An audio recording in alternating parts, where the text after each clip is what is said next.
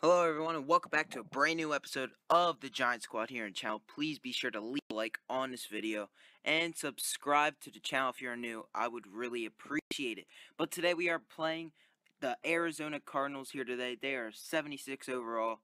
We're an 87 overall team. I did nothing to my team. I didn't upgrade it at all through the past week that I haven't made a Giant Squad video. So if you guys will see more, do what I said before. And let's get started here today, and let's receive the ball. Why not? Alright, this is the third episode of the Giant Squad on the brand new season on the channel. So, today's question of the episode is, will the Giants have a better offensive line than last year? Will that be the case? We're about to find out in today's episode. I'll be explaining all my thoughts and opinions about that question in today's episode. So here we go. So the Giants, they have an okay offensive line. It could be a lot better. A lot better. Let me just say that. It could be a lot better. So who we got starting at the offensive line? We got Eric Flowers at left tackle. We got Justin Pugh at left guard. We got Weston Richburg at the center position. We got John Jerry at right guard. And we either have DJ Fluker at right tackle or Bobby Hart. It's probably going to be DJ Fluker because we did sign him in the offseason during free agency. So that's what our starting offensive line looks like. Now, with, last year our offensive line was a big, major problem in our offense. And that's why, our offense wasn't that great last year.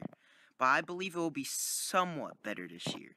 Enough better for the offense to be a top 10 offense in the NFL. Or top 5. I think it can happen. I think it can happen for sure. Eric Flowers, what I've heard in off season is that he stayed in East Rutherford, New Jersey during his off season to continue training, to get himself better, get himself in shape, to improve his footwork, to improve all these things that make him a better offensive lineman. And I really appreciate that.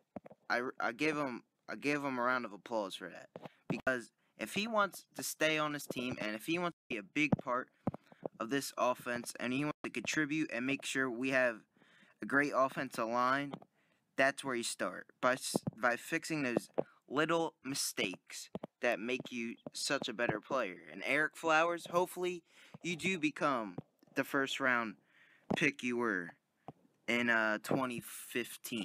Hopefully that is the case, because we haven't had a good offensive line since we won the Super Bowl. Honest to God, we haven't had a good offensive line. And right there, we scored a touchdown with Rashad Jennings. And we need an offensive line that can block and make plays, such as that right there, and make the running back. It's not going to be Rashad Jennings next year. It's going to be Paul Perkins. My man, Paul Perkins. Look at Rashad Jennings with that spinning move right there. He's making plays. I'm liking it. We're already going into the second quarter with an 8-0 lead. But right there, the left tackle, Eric Flowers, needs to improve if we want to have a better offensive line. Not just him, the whole offensive line in general.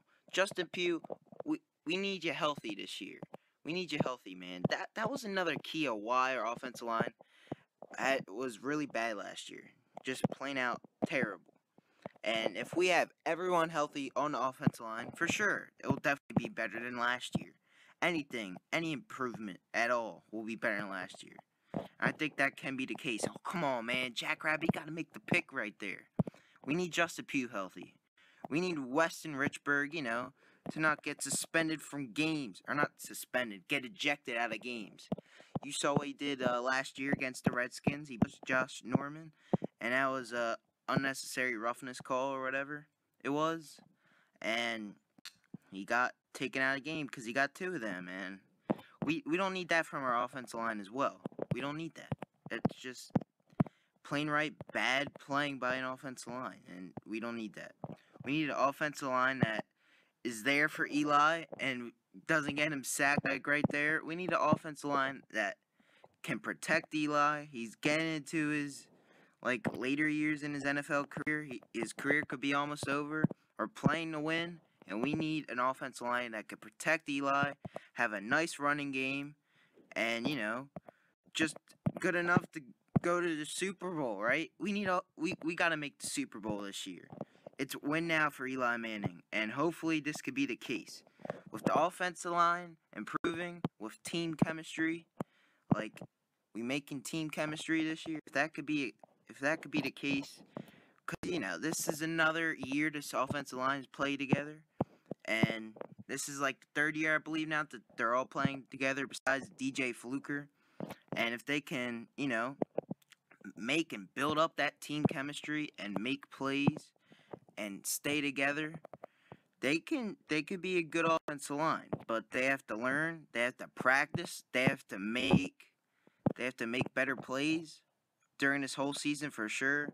Fix up the mistakes, those tiny mistakes, to make you better in the long run. That's what we need out of this Giants offensive line. I think it can be the case, but we'll see. Time will tell for sure. We're going to throw a pick. At least it was a touchback. Alright, it's in the second quarter anyway, so guess what? We're kicking off the ball anyway, so it's all good. We still got 8-9 lead. We are playing the Arizona Cardinals. And, that's my thoughts pretty much on the Giants offensive line situation right there. Tell me what do you think about your opinion on this situation? What do you think about the Giants offensive line? I know it's probably the worst. Yeah, it's the worst in NFC East. Not the worst in the NFL, but it's pretty bad. But hopefully they can definitely improve this year. And we can't let Michael Floyd, that guy that got suspended. Oh my God, he can't. He's not even on the Cardinals anymore. Alright. Congrats right there, Michael Floyd. Congrats, buddy. Alright. They're going for 2 right here. We got to stop this. Alright. David Johnson. No good, buddy. We do have the lead, but we have to make sure we can put some more points on the scoreboard right here, because this is a big game. We must win. And if we do win, we're allowed to get one player from the Arizona Cardinals team and add them to the Giants squad, as I can do for the Eagles, the Redskins, because we did beat them so far. And if you missed previous episodes of the Giant Squad, be sure to check them out down in the description box down below. There's a Giant Squad 2017 playlist for this season's series of the Giant Squad. And I talked about Brandon Marshall coming. What else did I talk about? I talked about the Giants defense will be a top 5 defense. If you guys want to see what my thoughts are on those questions, be sure to check them out in the comment section down below. Or in the comment section, in the description box down below, where there's a playlist of all my thoughts on those topics, alright? Alright, Eli Manning gonna throw it right here to Odell Beckham Jr., and Odell Beckham Jr. is able to get his way past the first down marker to reach a first down. We gotta just run out the clock maybe, or score some points to be sure we do have this lead. We definitely have to score a touchdown on this drive, because it just needs to happen. We're to Brandon Marshall, 98 overall. We can use our wide receivers more. I've been running it mostly this game, so hopefully we can get our wide receivers more involved in this half. So let's try and make it happen. Brandon Marshall wide open right here, and he's going to catch it and run for a nice gain, and that was pretty good. Pretty good.